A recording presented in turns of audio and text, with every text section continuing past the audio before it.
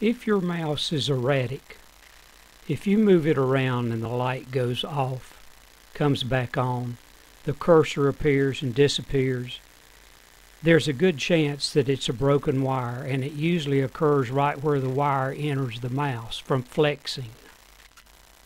Please don't attempt this repair if you don't have the proper tools or the expertise to do this project. If you create a short, you could easily damage your computer.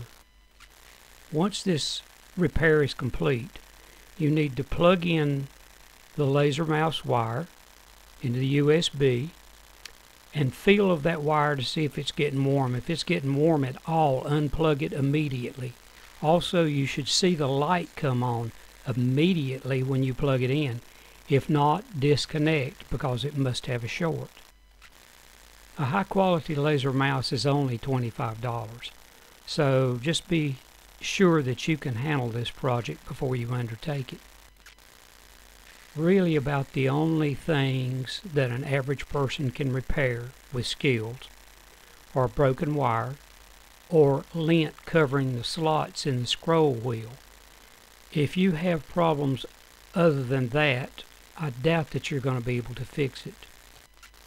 Be extremely careful in taking this mouse apart because parts can fall out.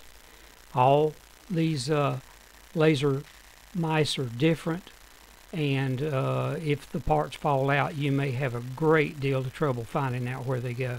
So take it apart very carefully.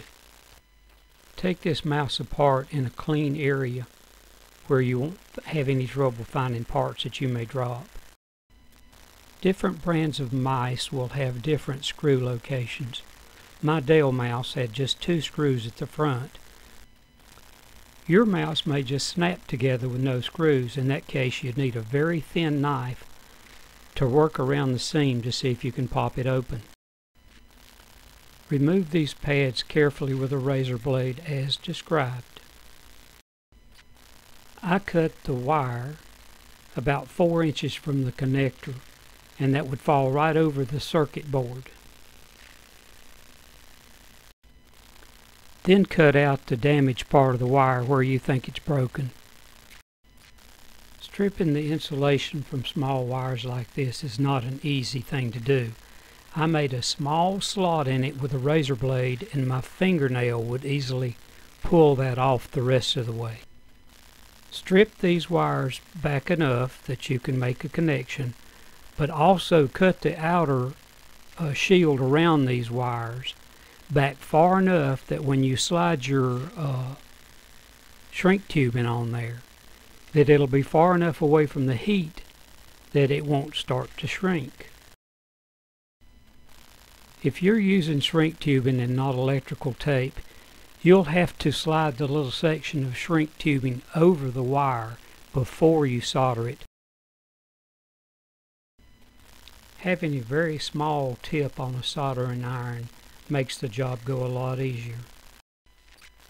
Trying to hold this small a wire without a little vise can be really hard. You don't have to use shrink tubing. You can use a high quality electrical tape like 3M. Don't forget to put your shrink tubing on the wire before you solder it, and try to keep the soldered area as small as possible so as to fit inside the shrink tubing. Continue soldering these wires together as you see here until you have all of them done, the last one being the ground wire, the uninsulated wire, and make sure that your colors match so as not to have a short. And this is the completed wire. You can use tape or shrink tubing over the whole assembly where you spliced it. Hook your connector back up and install the wire in the little groove as shown here. This shows how the detent spring should go in this little assembly that holds the mouse wheel.